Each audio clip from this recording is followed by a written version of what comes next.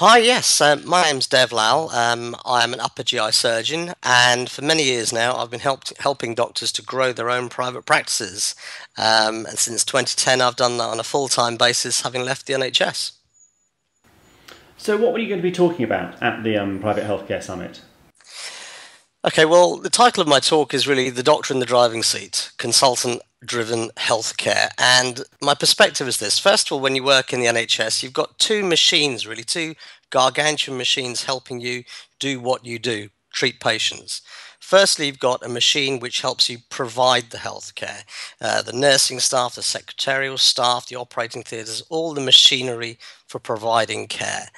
But what you've also got is a machine to deliver patients to you.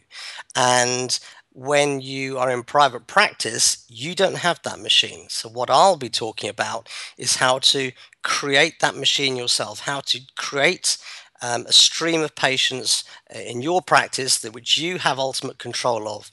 And if there's one end goal, if there's one summary that I can offer you, that it's the word sovereignty, where you have power, you have control, and the ability to provide the top-notch healthcare as well as a thriving income in private practice would like. Brilliant. So, why is that such a pertinent topic right now? Okay. First of all, there are a number of challenges we currently face as consultants in private practice, and generating patients is a perennial problem. What's happened now over the last, say, 20 years with the explosion of information, including the internet, means that there's a lot more information available to patients about clinicians, about the care that's available. In past times, if a patient wanted to be seen privately, they would simply go to their GP and ask the GP suggestion.